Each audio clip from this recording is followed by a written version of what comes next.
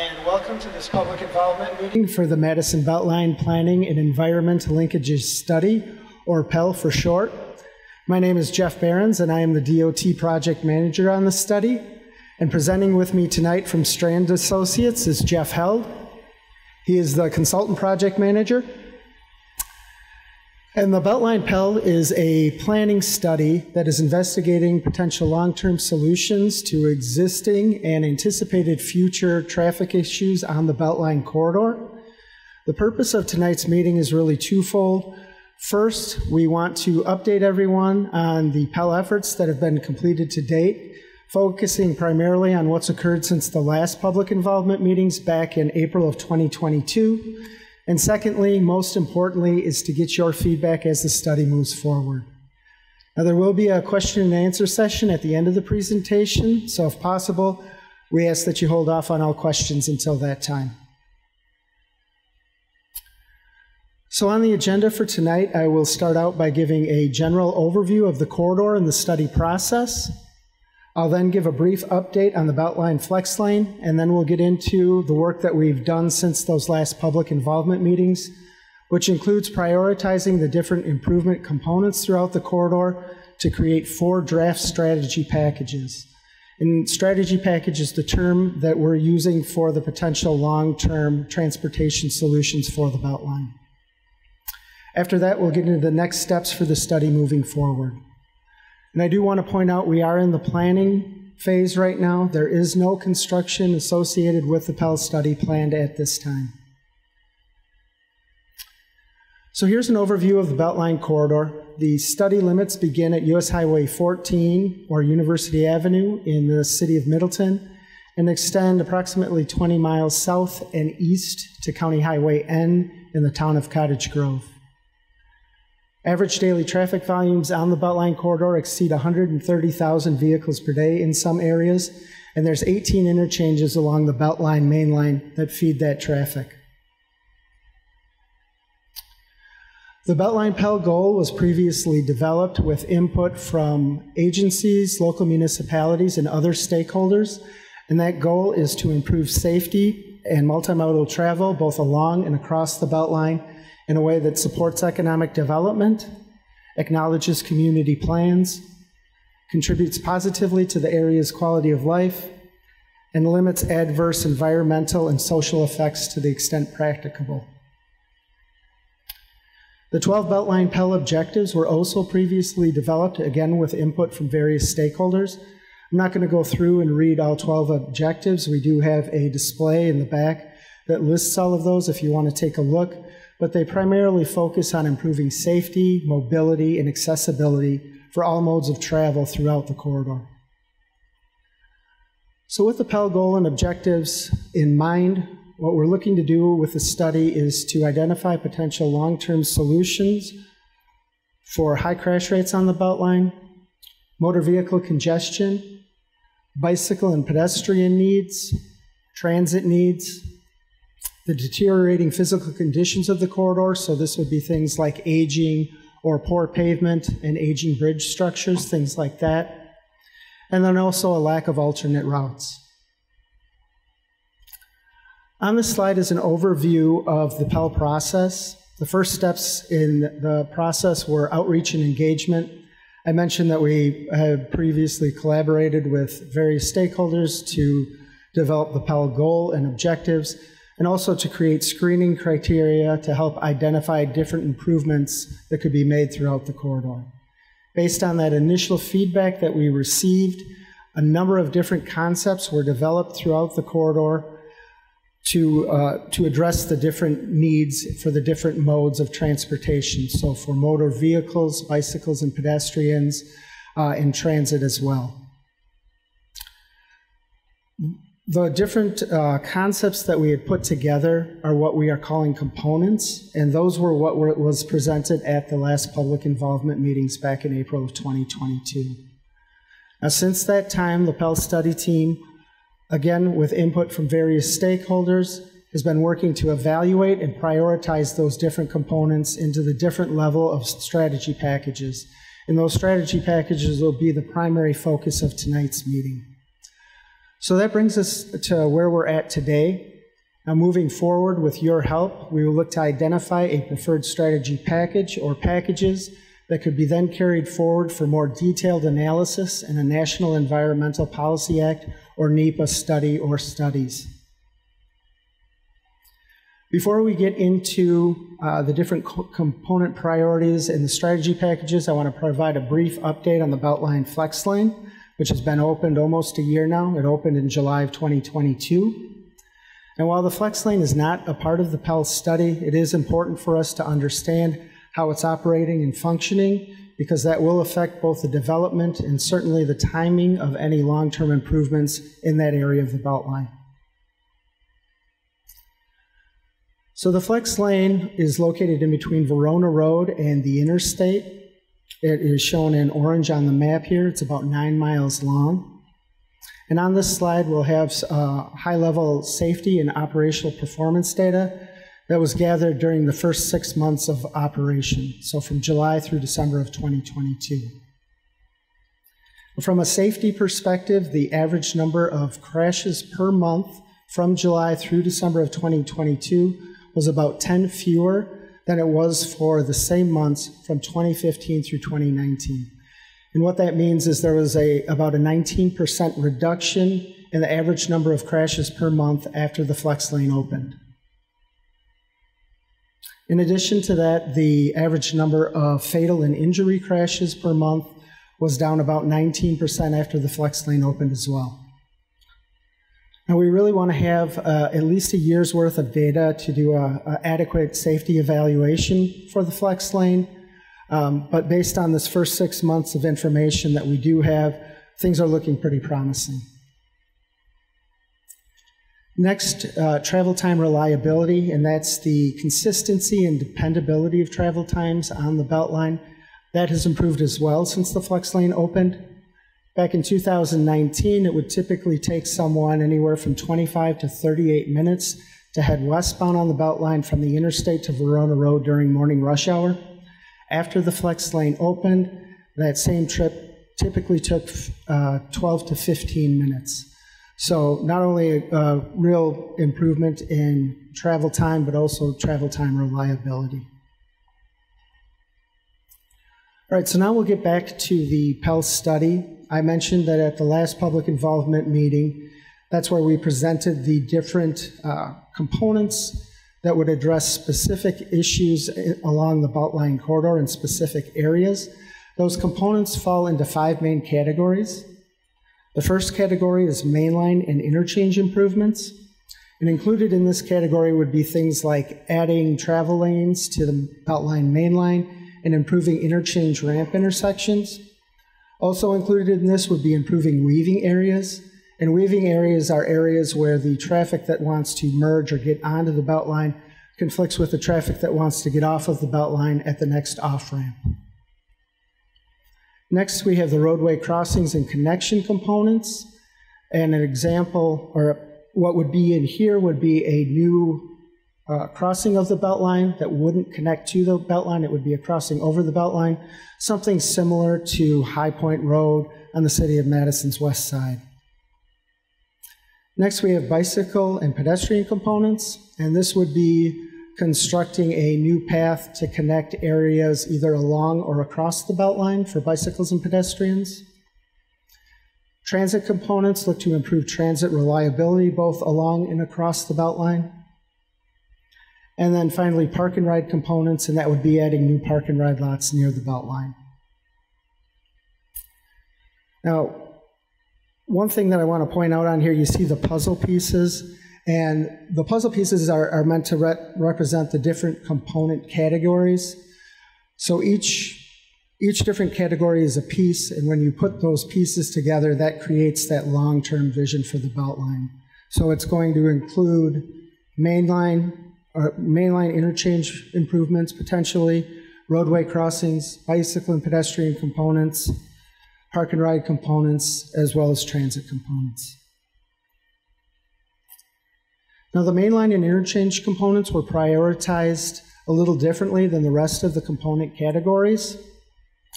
For the number of travel lanes, added to the Beltline that really varies between each progressive strategy package. So for example, the lowest mobility strategy package doesn't propose to add any lanes to the Beltline, while the highest mobility strategy package would add the most lanes. And we'll get into that in just a little bit. For the weaving areas and interchange improvements, those improvements are primarily based, where they fit in the strategy packages is primarily based on traffic operations. So the areas that have the worst traffic operations are included in more strategy packages, and the locations that don't have as bad traffic operations are included in fewer. The other component categories, so your roadway crossings and connections, your bicycle and pedestrian components, park and rides, and transit components, were prioritized primarily on 4 main criteria. And those criteria are how well the component met the PEL objectives, the feedback that we've received through our outreach so far, the estimated or anticipated real estate and environmental impacts of the component, and then how well the component would improve accessibility to nearby jobs or destinations. In the interest of time, we aren't going to go through how each one of the components was prioritized against these different criteria. We do have exhibits here tonight that show that, and they'll also be posted on the website. But in general, the higher that a component ranked against these criteria, the more strategy packages that it's included in. On the other hand, if a component consistently ranked low against these criteria, it's possible that it has been proposed for elimination within the study.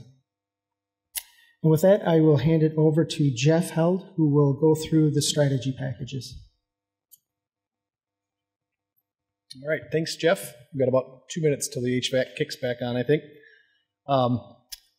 So let's get into the strategy packages. For each package is labeled as an SP for strategy package. What we have include strategy package 1, which is a preserve and maintain. Package 2, which contains the higher priority components, builds upon package 1.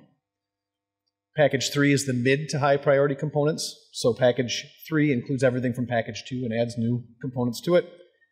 And package 4 is all the retained components. So this includes everything from package 3 and adds in the lower priority components as well that show promise but that we didn't have in the previous packages. The strategy packages propose different levels of improvement that range from one that only addresses the existing infrastructure needs to a package that does everything needed to improve operations along the Beltline while also offering the highest level of mobility and accessibility improvements. Note that the section of the Beltline east of the interstate was not reviewed on the following slides. The corridor needs on this section of the Beltline are expected to be addressed as part of the ongoing construction project that DOT has going on, which is adding an interchange at County AB. So we'll start with strategy package 1, which is preserve and maintain. Package 1, the Beltline would remain the same as it is today, with the flex lane maintained between Verona Road and Interstate 3990. This slide shows the Beltline segments that are anticipated to operate poorly in 2050 if no improvements are made to the travel lanes or the weaving locations along the Beltline. Excuse me.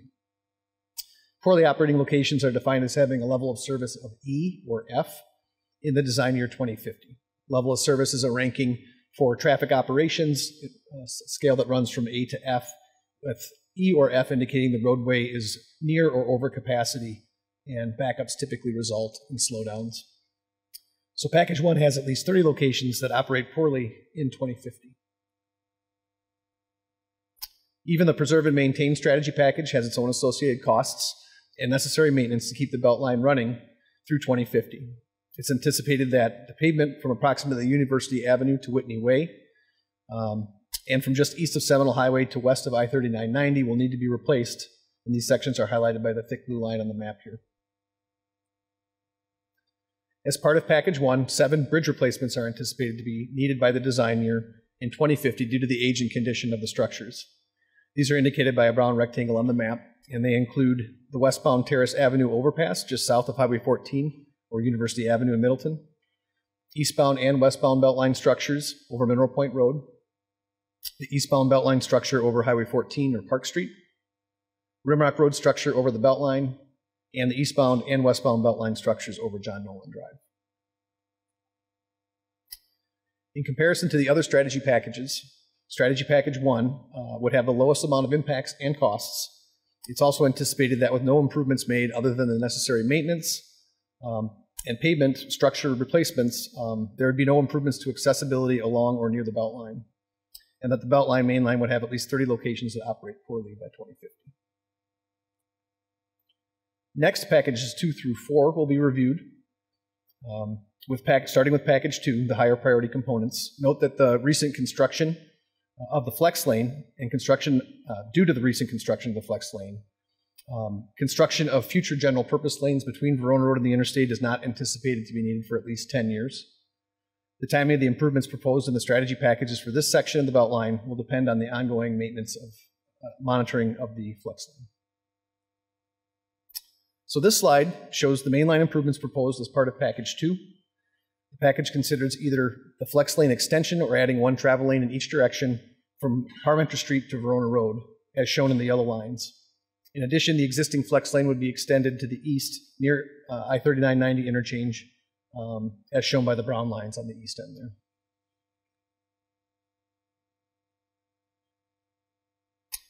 As part of improving Beltline mainline operations, weave improvements are also needed at specific locations. Jeff mentioned previously that weaving areas are places where traffic entering the Beltline mixes with traffic wishing to exit at the next downstream ramp. These are areas where typically you see breakdown in operations occur, and often there are safety concerns associated with them. The weave locations with the poorest operations for the longest period of time were chosen as part of package 2, and they're shown in the 3 locations by the circled yellow X. So they are located eastbound on the eastbound Beltline between John Nolan Drive and West Broadway, and also between Monona Drive and Stoughton Road, and on the westbound Beltline between Stoughton Road and Monona Drive.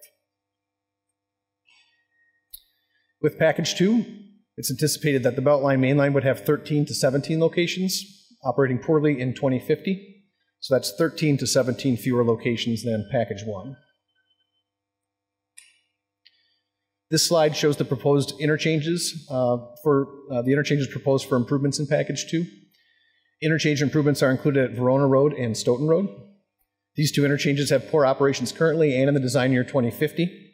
Traffic backs up onto the Beltline mainline have been observed at both interchanges at times. Traffic growth at the Verona Road interchange has outpaced previous forecasts due to higher than anticipated development to the south. It's anticipated that ongoing monitoring and data collection will continue at the Verona Road interchange. The Stoughton Road interchange is currently also being studied by a separate DOT environmental study. The highest priority roadway crossings and connections are shown by the brown arrows here. These would be new roads traveling over or under the Beltline, and they include a crossing west of Whitney Way and a crossing west of Park Street.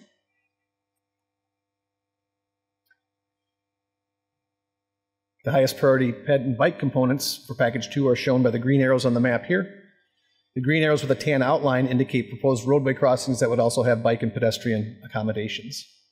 The highest priority ped and bike components include from the west to east, a crossing south of Old Sauk Road, connecting West Town Path between High Point Road and Gammon Road north of the Beltline, the roadway crossing west of Whitney Way that includes pedestrian and bicycle accommodations, a crossing of Whitney Way north of the Beltline, a connection between the Beltline path and the southwest path on the north side of the Beltline, a connection between Seminole Highway and the Cannonball Path on the south side of the Beltline, and a roadway crossing west of Park Street that includes bicycle and pedestrian accommodations.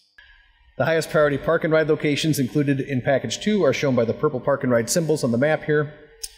County M and Mineral Point Road, this location is currently under construction as part of the east-west BRT. So that is a park and ride that will be built and opened in a couple of years.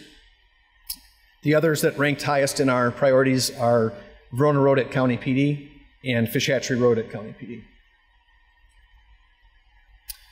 The interchanges proposed for transit priority in package 2 are shown by the purple hexagons. These include Mineral Point Road and Fish Hatchery Road, which are planned to be used by the City of Madison's BRT service. We also have Whitney Way on the map here, which is another high priority crossing for Metro Transit. By order of magnitude, it's anticipated that package 2 would have a moderate amount of impacts and higher costs than package 1. but lower than package 3 and 4. It's anticipated that with 2 roadway crossings and the bike and pedestrian crossings and connections added, users would see a small increase in accessibility along and near the Beltline. It's anticipated that the Beltline main line would have 13 to 17 locations with poor operations in 2050. Next, package 3 will be reviewed. Package 3 not only includes the highest priority components that we had in package 2, but also adds the mid-priority components. Because package 3 builds upon package 2, we're just going to highlight the components that have been added. So the mainline improvements proposed as part of strategy package 3 are the same as those that were proposed for package 2, including either extending the flex lane to the west or adding 1 travel lane on the west side of the Beltline, shown in yellow, as well as extending the existing flex lane east to the interstate, shown in brown. 4 mid-priority weave improvements were added to package 3. They're highlighted by the green circle on the map here. These mid-priority weave locations have the poorest operations, but for a shorter period of time than the weave locations that we addressed in package 2. The mid-priority weave improvements added in package 3 include the eastbound Beltline between Whitney Way and Verona Road, and also between Fish Hatchery Road and Park Street, and the westbound Beltline between West Broadway and John Nolan Drive, and between Mineral Point Road and Old Sauk Road. It's anticipated that the Beltline mainline would have 11 to 15 locations operating poorly in 2050. This is 2 fewer locations compared to package 2. 6 locations were added as the mid-priority interchange improvements in package 3. They're highlighted by the green squares. They include Greenway Boulevard, Mineral Point Road, Whitney Way, Seminole Highway, Todd Drive, and the Park Street interchange. Mid-priority roadway crossings and connections that were added in package 3 are highlighted in red. They include a crossing west of Gammon Road and a crossing of Park Street south of the Beltline. Package 3 also adds the mid-priority pedestrian and bicycle crossings and connections. The new locations are shown yellow. They include a roadway crossing of Highway 14 south of the Beltline that includes pedestrian and bicycle accommodations, a connection through the Capitol Springs State Recreational Area, and a connection from Monona Drive to Stoughton Road heading towards McFarland. 1 mid-priority park and ride location is also included in package 3, in addition to those that we included in package 2. That is added at Highway 14, McCoy Road, Lacey Road in Fitchburg.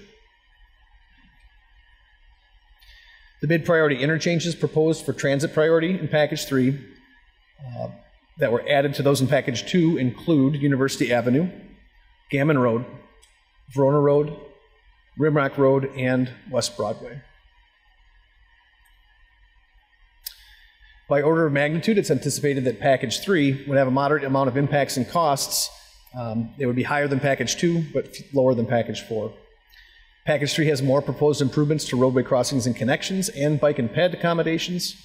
For this reason, it's anticipated that users would see a moderate increase in accessibility along and near the Beltline. And it's anticipated that the main line would have 11 to 15 locations operating poorly in 2050. So finally, package 4. Like packages 2 and 3, strategy package 4 considers either a flex lane extension on the west side of the Beltline or adding a general lane in each direction, a general purpose lane in each direction, while extending the existing flex lane on the east end as well. Package 4 also proposes adding a general purpose lane in each direction between the Verona Road interchange and I-3990, shown here in the red lines. Note that monitoring of the existing flex lane is ongoing. We mentioned earlier, east of Verona Road, the addition of general purpose lanes is not anticipated for at least the next 10 years. Package 4 includes weaving improvements at all locations where operational concerns were anticipated by 2050. The additional weave improvements in package 4 are highlighted green.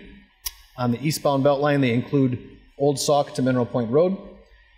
And on the westbound Beltline, Park Street and Park Street to Fish Hatchery, and between Verona Road and Whitney Way. It's anticipated that package 4 would have 3 locations with poor traffic operations in 2050.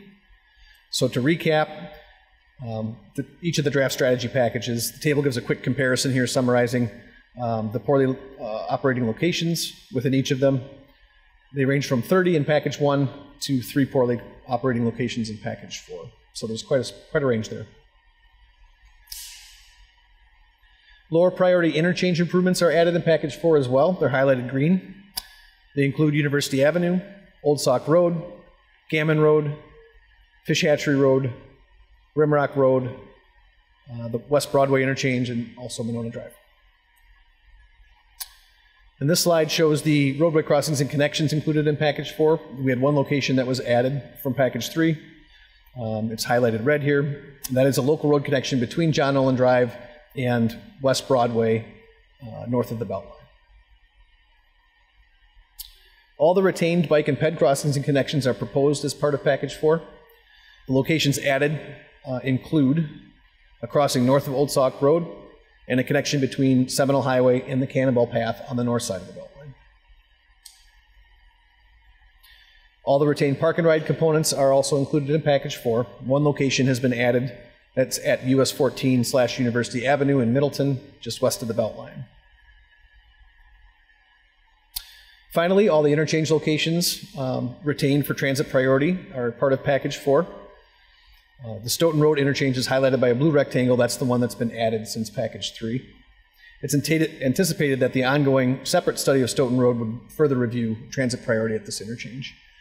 And I'll mention here also that we did consider the network redesign that goes into effect on Sunday as part of these rankings. So that's primarily what these were based on in terms of prioritizing where transit priority would have a good benefit at these interchanges. So by order of magnitude, Package 4 would have the most impacts and the highest costs of the packages that we considered. Although it has the most anticipated impacts and costs, it does the most for mobility and accessibility in the added crossings and connections for all users. It offers the most transit priority in park and ride locations and has the best possible mainline and interchange operations that we feel are feasible. The Beltline mainline is anticipated to have 3 locations with poor operations and design in 2050. So with that, Jeff's going to take us through the next steps and wrap up here.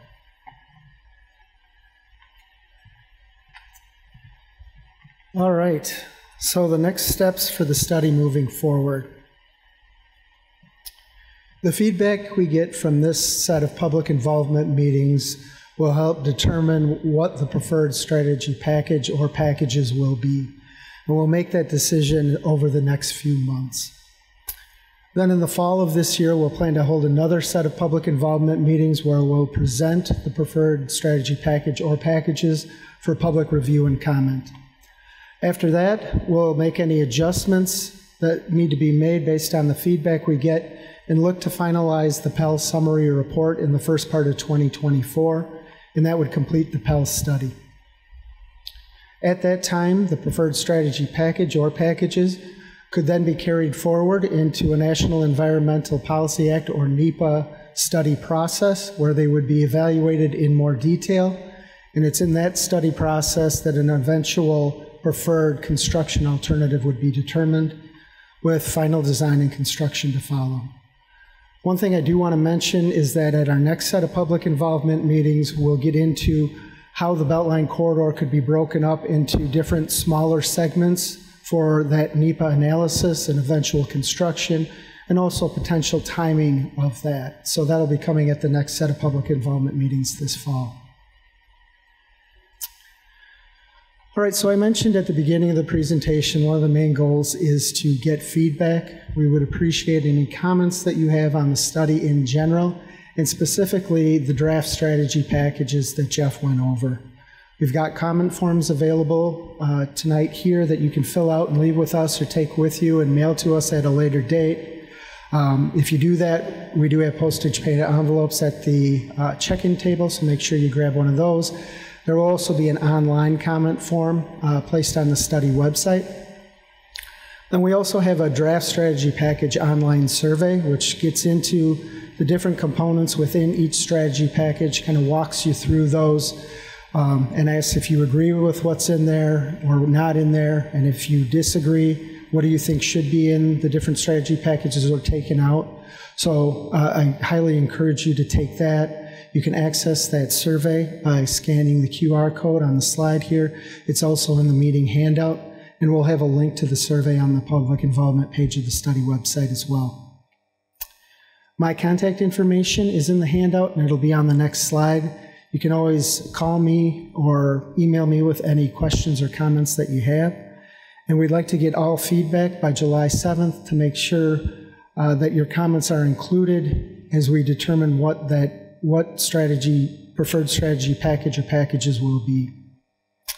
I also want to point out that all the exhibits from tonight's meeting, as well as the slides from this presentation, the link to the online survey on the website, and the online comment form, that should all be uploaded to the study website starting tomorrow. I'm hoping that it gets done by noon. So I want to thank you for coming to the public involvement meeting tonight. We look forward to getting your feedback, and with that, we'll open it up to any questions that people have.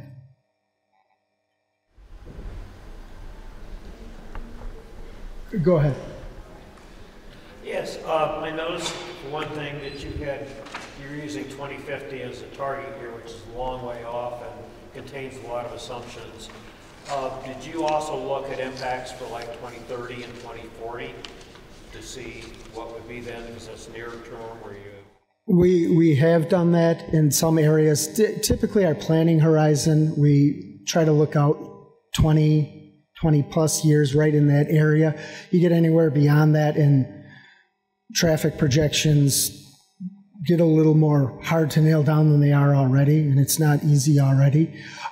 Specifically in the Verona Road area, there's a lot of congestion there that's been occurring lately with the development and with the flex lane opening. We're looking at interim years there for potential nearer term improvements. Right, I mean, if you go way out, the problem, I mean, on one hand, planning is good. On the other hand, you know, there could be entirely new technologies coming with cars that are going to... Absolutely. Yeah, I don't disagree with you. Again, we need to, this is kind of standard practice, and I will say that as something gets put forward into the NEPA study process, we'll get all new traffic information at that time again and reanalyze. And if any emergent technologies are coming out that could affect things, we would look to take that into consideration. So there's definitely more study to be done in the future, but typically we want to look out that 20 years or so from when it would potentially be constructed. These are the 2030 and 2040 estimates? Would we be releasing so we can see what the projections are in the near? We could get that information. Again, we have information like that, but for what we would look to design to, it's the 2050. So if you've got my email address, if you're looking for that type of information, you could email me, and we could look to get it put together. Yes, ma'am.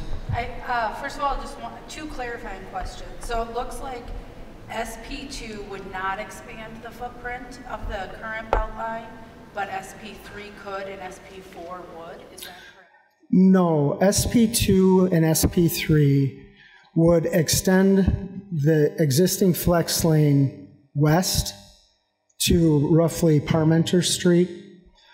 So that would be an expansion through there, extending that flex lane.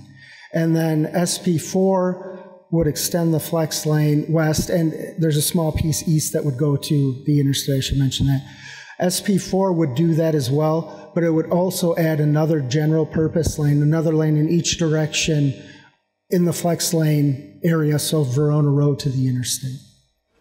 And then you just mentioned that you might segment the project going forward. So does that mean one of these packages would move forward, or sections of the package? Well, the idea would be that we would look to move a preferred strategy package or packages forward into the NEPA process, where things would be evaluated in more detail. And really within there is where you would have that preferred construction alternative I mentioned, and you would determine there, okay, this piece, it makes sense to break this piece out. It has logical termini and independent utility, which are terms just meaning that you could construct it without affecting other areas of the Beltline. So you would look to break it out within there, and that's where it would be constructed. So it would be one package or alternative, but we would break it out because you wouldn't construct the whole Beltline all at once. You would find the worst areas most likely and say, we need to get in here and we'll fix this first. And we'll touch on what that could be, depending whatever the strategy package or packages are, knowing that more detailed analysis needs to be done during the NEPA process. Yes, sir. How rigid are these packages? It seems kind of unfair to lump, $100,000 transit upgrades with $50 million interchange upgrades and stuff like that from saying that they have to be done together or they're going to be considered together. It seems like a lot of these improvements could be considered outside of their packages. They could be if needed. And to get to what your first question, the strategy packages aren't rigid at all at this point. That's one of the main reasons that we're having this meeting, and hopefully you'll look at the online survey that we have. But we want to know, is there something in strategy package 2 that you don't like or something you feel should be included in? We want to get that feedback so we can adjust those strategy packages. And if a need arises before we would get to whenever something would be constructed, it's quite possible there could be some interim improvement that's done ahead of time. There's nothing planned or programmed at this point, but if something rises to the top, an issue that needs to be taken care of, it could be done outside of the strategy packages. But what we're looking here is kind of the long-term vision for the Beltline corridor and what could and should be included in that. That makes sense. It does. It would and help if there was like a preliminary estimate, per component, just for our own knowing how to rank these a little bit. Which are more expensive, which are cheaper, which are easier. Yeah, and we're really not to that point yet. And we do have on the slides for each individual strategy packages magnitude. Obviously, the preserve and maintain is the lowest, and if you're extending the flex lane, adding another lane to the Beltline, plus putting in all the crossings and connections, that's going to be the most expensive. Where we'll get into dollars and costs of things would be in that more detailed analysis in the NEPA process, which is after this one. So right now, what we're looking for is for you as a user, what would make the most sense, or what would you like? Does a crossing east of or west of Whitney Way, I would really utilize that. That makes sense to me. Those are the kind of things that we want at this point. The dollars and overall cost will come later. We're not to the point where we can throw out numbers yet. It seems to be your point right there. As a bike and pedestrian kind of advocate, since 2017, the city's been hamstrung about eminent domain laws. So they can't, all the projects are basically stopped in the tracks. Things like the Beltline path and so forth are just torn, roadblock. And the DOT with the corridor has the ability to be the knight in shining armor for that. So I'm seeing all those path arrows as being things that the city can't do, the county can't do, but the state could do. It would be fantastic. Well, I guess I will say that Act 59, which is what you're talking about, the state has to deal with that as well. So it's making things extremely difficult from a bike ped standpoint. But where we're at in the planning stage, we want to plan ahead for what is going to would be a multimodal corridor. And then as something would get further along the line to final design and eventual construction, that's where we would have to deal with that. Right now, we want to know what makes the most sense from a multimodal standpoint and what should be included in a long-term vision. But yeah, there certainly will be hoops down the road if that law does not get changed to be able to put in some of these things if you don't have a willing seller. That's a good point. Yes? Unless anybody else. Did you look at the air impact for any of these on the neighborhoods right along the Beltline? No, we have not done that yet. I was talking to a gentleman earlier. The DOT right now is starting to talk about greenhouse gases. Before there was no policy, no law. There's been some projects down in the Milwaukee area that are looking at doing or have done a qualitative analysis on that. And so it's kind of new for us right now, but definitely something that we need to look at. And the people at our central office, our policymakers, are looking at how we would handle that. I think within the Pell study at this point, we would look at some type of a qualitative analysis, and then I'm not sure how that's going to carry forward as things move forward into the NEPA process, but it is something that is being discussed right now. Yes, sir. Yeah, a little bit complicated, but right now I'm estimating that maybe 15–20% of the time is what you're dealing with about the congestion problem of, the hours of the day when we have a problem. 80–85% of the time, the Beltline is fine as it is. I'm wondering how much you've looked at the issues, because you're talking about structural changes here in terms of building things. Have you looked at the traffic analysis in terms of when people are getting on and off, where they're going to, and if there could be alterations that might be able to be built in terms of when people travel that might impact this and alleviate the need for all this extra building. Some people may be getting off on one interchange and then too later getting off if they're in the frontage road that might deal with that. When people work and so on, or if they're going to be working home more, alter times and so on. I know there's a lot of businesses and complexity involved with that, but and also if it's because, there's a grocery store here and that's part of the traffic this time, people going there, if there's another grocery store here, so it involves city planning and stuff like that too. But are there other alternatives, or have you looked at the traffic volumes and rationale in terms of where people are going and how there might be changes implemented that could impact that and impact what would be needed in terms of development?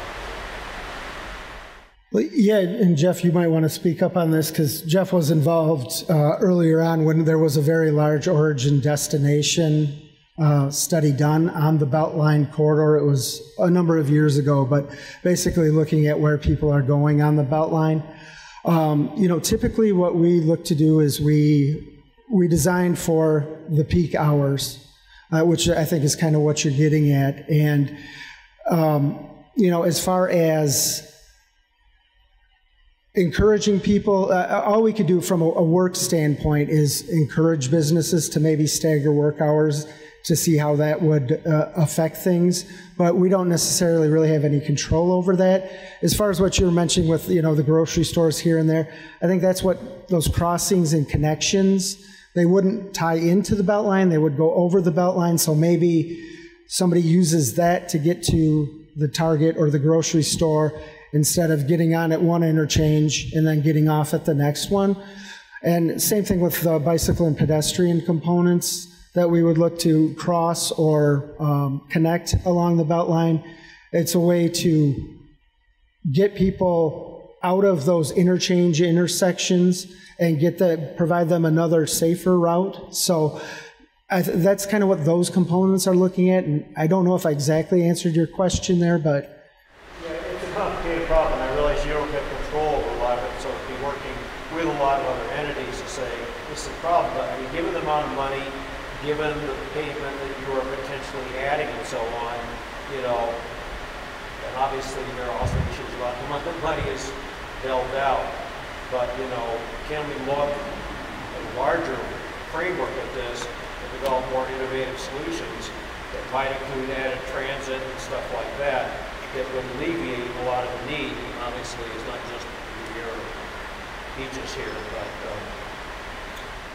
yeah, that's something I don't know within this Pell study but certainly potentially down the road in the NEPA study, when they start getting, would take a look at more detailed analysis of those different crossings and connections and how things would work and updated traffic information. That's certainly something that we can make a note of.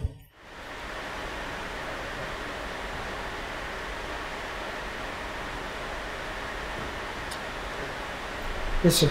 I think we have one carpool on ramp at Urbana Road, and that's it. Would reconfiguring lanes as carpool lanes, would that fall into this, or is that one of those technology things that's in there? It is one of the technology things. I guess one thing that I would say, it's possible that, say, for the extend flex lane option, that could be an HOV lane. We've done some analysis that it would work. It would improve operations as an HOV lane. It would be better if it was just a flex lane. But there would be flexibility to do something like that. If you did add a lane in a certain area, you could look at it being in the HOV lane. There's the possibility of that. That's not something necessarily that we would get into within this Pell study. Again, that might be down the road, but there would be the possibility of that.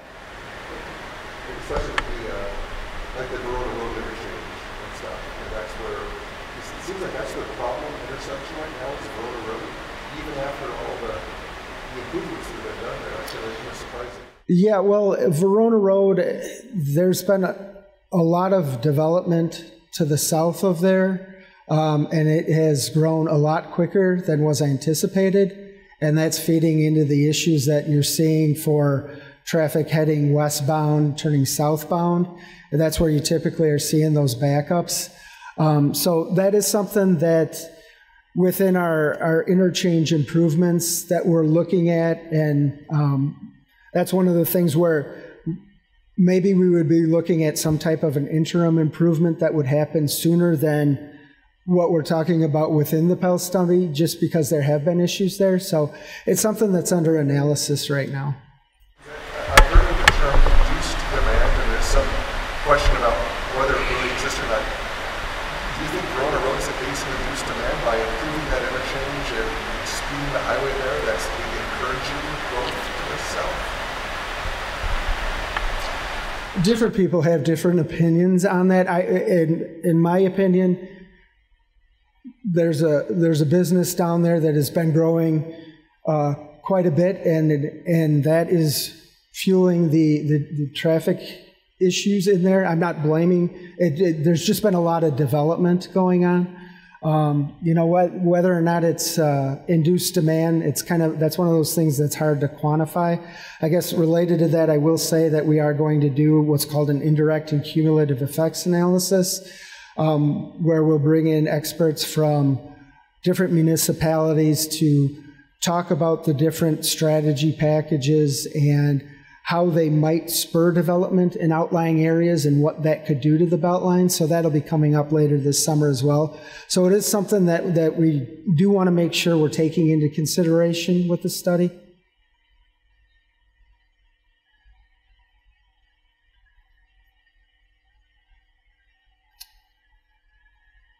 All right, well, we will be available at the displays if anybody has any additional questions. Again, I want to thank you for coming.